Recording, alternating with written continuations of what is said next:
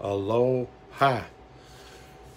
Your favorite friend with questionable character, Aloha, Mr. Hand, coming to you on this fine, lovely Tuesday morning, courtesy of our friends at From the 108, and powered by Jack Daniels. I'll have some later. Got to go work for the man after this. So the White Sox acquire Lance Lynn for Dane Dunning and Avery Weems. I like the deal. I like the deal because this is a win-now deal.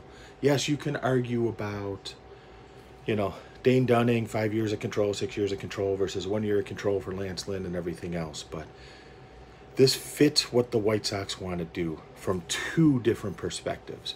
A, win now. Lance Lynn would have looked pretty nice starting Game 3 in Oakland, don't you agree?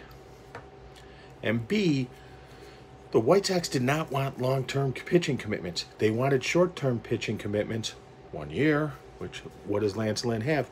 1 year. Why?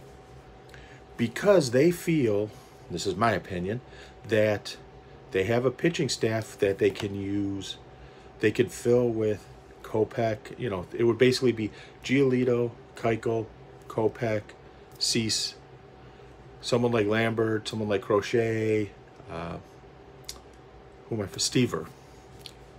That is their projected future starting rotation. Now, will it work or not? That's a different question. But that's what they are targeting, because it is a cheap alternative to paying someone like a Trevor Bauer big money, big pitching dollars.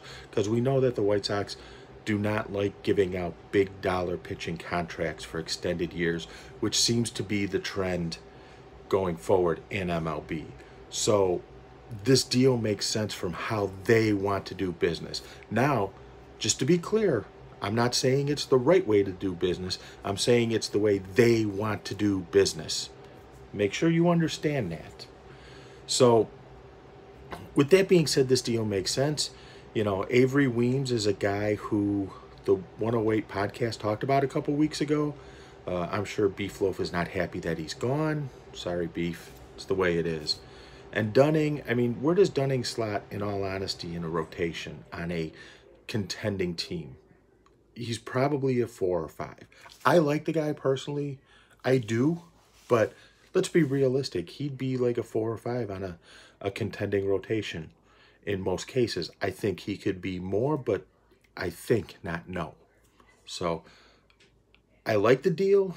I think I agree that it was a pretty hefty price to pay for the deal, but this is the kind of deal you make when your window is open and you're going for it. And again, they are going for it. That's what the LaRussa hire told us. So hope everyone is doing well. Have a great day. Hopefully I'll be talking to you again later today, because there's another announcement where they get a right fielder. And I'll say this: think short-term deal in right field too. 1 year. Think about it. More so, think about a trade for a right fielder. 1 year. So, hope everyone's doing well. Talk to you later. Bang.